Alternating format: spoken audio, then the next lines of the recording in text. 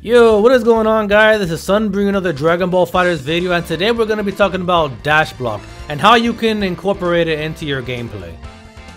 But first, let me talk about what it actually is. Like the name suggests, it's basically when you dash and block. So you press forward twice or 6-6 and then back to block.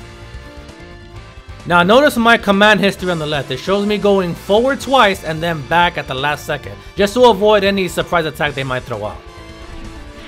Quick note, guys, you can actually do this with forward heavy and special, which is essentially forward plus super dash. But the problem with this, if you do this, there's a slight chance super dash might come out. So I wouldn't recommend this unless it's actually more simple for you. Now you'll notice that I also do the dash block in the air. So once you're like trying to go in, you jump and you press back just in case they do a sneaky attack in the air. Here's a little example of why this helps. Because once they see you dashing at them, they'll think you're going to do an attack. So you'll block right at the last second. Now this really helps in neutral because you'll notice there's some players that will spam Ki Blast and they're just waiting for you to super dash. So once you're close enough, you'll actually be able to punish them.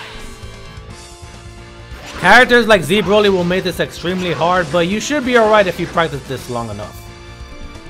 And if your opponent catches you in the air or they have better air normals than you, then this should work effectively. So if you dash block to get in, then not even Teen Gohan's EX legs will hit you. Now dash blocks work really well against Vanish. So here's me blocking a regular Vanish. Now here's me using the dash block. Now let me tell you guys why this is even possible.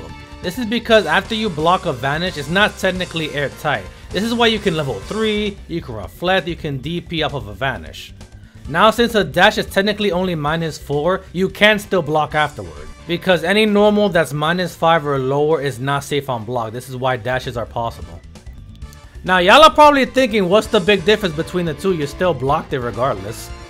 And while yes, that is true, but dash block during Vanish does actually beat other things. So let me show you guys. Alright, so they're gonna get their Vanish. I'm gonna block it. Oh, but they decide to cross me up and then I get punished. Now let's try the dash block. Oh, I went right under him. Okay, well I guess I'll just backdash then. Oh, their 2M catches me. Now let's try the dash block again. Oh, and we blocked it. But the one thing that does beat this is Dragon Rush, so be on the lookout for that.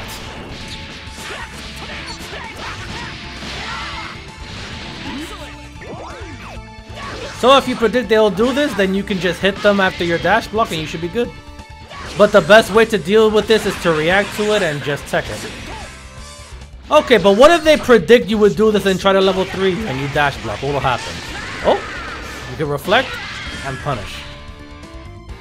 Okay, so what about DPs? Nope, that doesn't work either. Now the same rule applies for when you block a 6M mid-screen. So here's my regular block. And now my dash block, and it works just the same.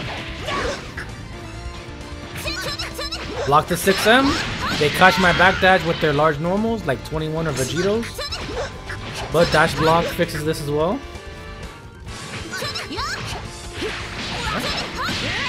They call my backdash with the IADJH. But I go right under them with my dash block. Another cool tip to use this, guys, is when you're in a sliding knockdown in the corner. If they try to catch your up tech, you dash, and then you punish.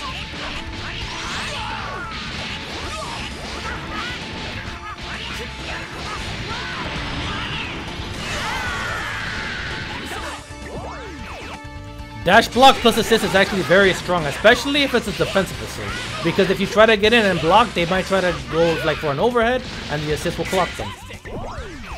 And they might be in the air and might throw an assist and you won't see coming, but if you dash block, you'll block it just in time. Alright guys, that's gonna do it for today's video. I hope you learned something about dash block and maybe you can incorporate it into your gameplay and maybe become a better player. But anyways guys, if you like my content, please be sure to comment, share, like, and subscribe, and I'll see you guys in the next video. Peace!